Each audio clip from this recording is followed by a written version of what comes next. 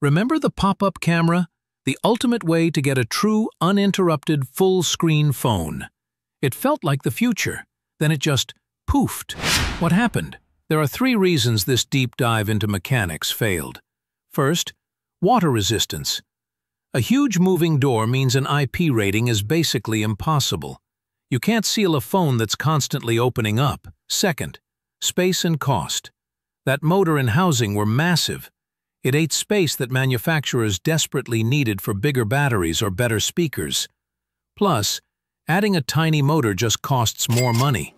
And third, the new solution won. The hole-punch camera is cheaper, tougher, and doesn't have a motor that can break. It's boring, but it works. So here's the ultimate question.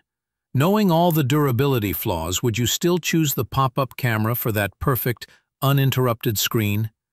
Let me know in the comments. And please like and subscribe. I need money for rent.